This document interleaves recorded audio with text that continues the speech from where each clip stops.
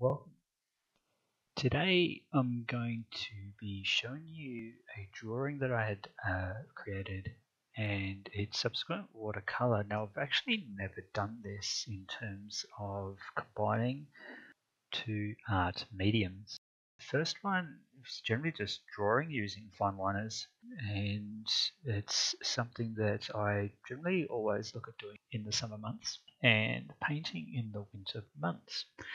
My watercolor is primarily landscapes, and in terms of my drawing, I'm definitely heavily influenced by another YouTuber. He is of the name of Peter Draws. I've always been into drawing. The method in which he goes by really, I think, is a really powerful way of drawing in terms of its mindfulness. Now, the idea around just putting pen to paper and just drawing, not having to worry about anything in your mind.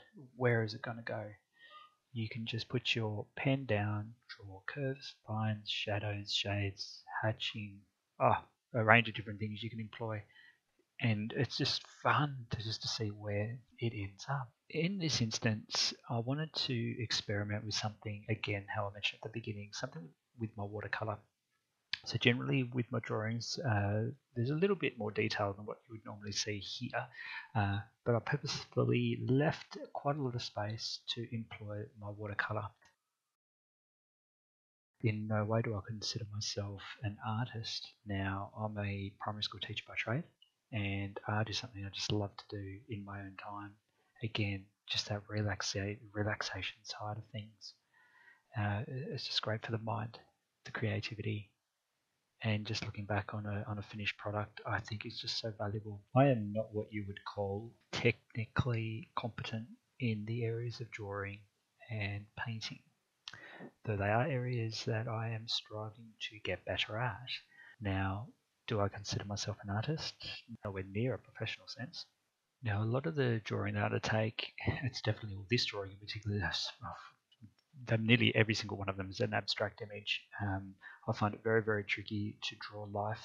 I think my watercolors of landscape scenery is something that is developing and getting a little bit better.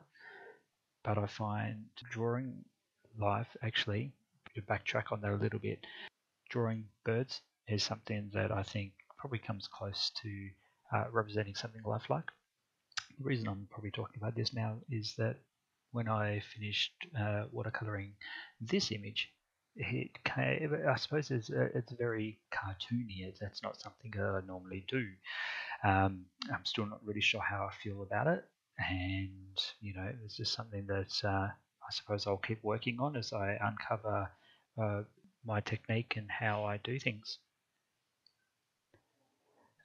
Just returned from the beach. It was a bit of a family holiday, and I've been wanting to do something as a bit of inspiration. The children have loved to go down and hunt for crabs, and so this is something that I think kind of resonates with that a little bit. It's amazing the different types and varieties of crabs we have where I live, ranging in different pincers, shapes and sizes and colours. The colouring of some of the crabs is just amazing. Before I started painting in this image, I did quite a lot of experimentation around colour, and I think we did briefly see a piece of that at the start, and I settled with, as you can see, yellows and reds. Precisely, my watercolour set is a Winsor & Newton set, but I've kind of mixed and matched with a lot of Daniel Smith colours as my Winsor & Newton colours have receded in their trays. Daniel Smith are a little bit cheaper where I live, and I actually don't mind painting with them. My watercolors that I'm using in this instance, the Winsor Red. These are the Winsor & Newtons, the Winsor Red, French Ultramarine, Permanent Sap Green. I love that. It's the one colour that I'm still sticking with in terms of the Winsor & Newton. Yellow Ochre, Raw Sienna and Burnt Sienna. Combination of those browns, yellow browns, is something that I think, I always sort of mixing matching those. They're amazing. In terms of Daniel Smith, looking at the hands are yellow, medium, as well as the ultramarine violet at different times. I really want to experiment with the purple. A lot of the crabs we have down here have some real beautiful purple highlighting, and I probably didn't make it as prominent in the images as what I would have liked. I did probably put it through on the claws a little bit, but yeah, I probably could have done a little bit more there.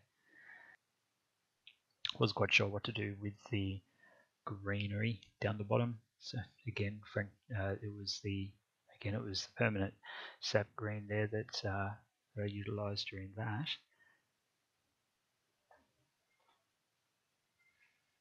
If I remember correctly, I think I may have used Daniel Smith Parisian green to provide some dark elements to that as well.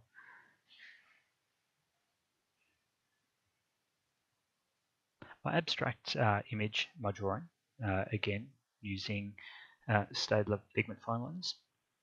I use a range of different types of pens. When one runs out, I just sort of experiment and find a few others. It's a 0.2, 0.6, and a 0.8 that I would generally use with my drawings. Again, when I first started painting this image or drawing this image, I had no idea it was actually going to be a crustacean, and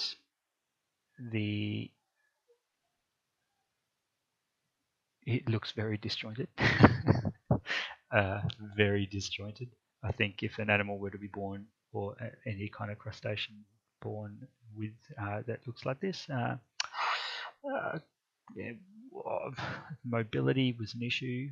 Absolutely, I don't think its flipper would work very well, but that's not what abstract's about, is it? It's we're not looking at anything that is real life. We're looking at something that is make-believe, and I just love that way of drawing. I utilized a range of techniques in this image or in this painting. I like to glaze and then utilize water to spread the pigment and provide some depth of intensity of color to sort of insinuate shadows. The other thing that you would normally do in a watercolor painting would be to begin with a bit of a wash in the background and then slowly start bringing your detail through. In this instance, I've started with the detail and very, very carefully, using a wet on wet, bringing in at the background very, very carefully. I was a little bit sloppy in a couple of areas, but just to give a little bit of a separation and to insinuate an ocean background. I definitely rushed a few elements of this image, which I'm a little bit annoyed with. First, it's definitely I suppose the little pincers that come out on the long squiggly little arms, as well as the eyes. I've rushed those quite considerably, and I think with some time and a bit more care and being a little bit more precise with my line, I could have definitely got those to be a little bit better. But again, I was happy with the product in general. Not sure just how I feel about the cartooniness of it. Very cartoony. So that's going to be something I will be having a think about and changing. Not changing, but it's a bit of a growth mindset view on things. It's always good to look at things and how I can improve. What things can I do differently next time? And that's something that I go by through my professional life as well as my hobbies, which this is.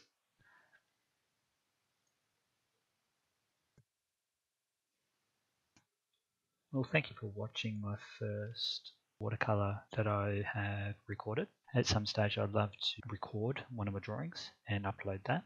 I think that would be a lot of fun just to see where that goes. And maybe one of my landscapes that I'd like to do through my watercolor at some point. And also flip through some of the artwork that I've completed so far. Well, without any further ado, I am going to leave it there. Thank you very much.